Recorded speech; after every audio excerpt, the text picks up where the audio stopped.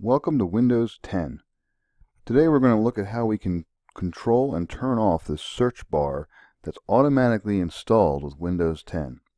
By default, when you click in the search bar of Windows 10, it automatically pulls up news items from around the web, and then as you type, it will sometimes give you results from the web. So here's results from the Microsoft Store, here are results from the web, here are settings it found, and then here's actually a program it found. This will, by default, it will actually find programs or files on your computer. So if you know you have something, you can just click in there and type. That's nice and it works well, but if you have a slow web connection or you don't have a web connection, sometimes it will actually pause and stutter while it tries to get out to the internet.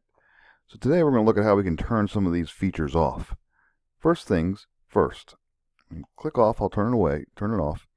When I click back in the bar, again it pops up again, but you'll also notice you have a little home button and a little settings button, the little gear. If you click on the gear, that's where you can control what you can see and what you can do.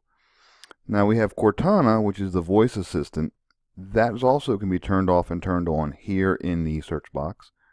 But right here, search online and include web results. You can turn that off, and now Windows will not search the web by using the search bar. It will only search for stuff on your computer. And then I can click here, and now when I type Device Manager, it only finds things on my computer.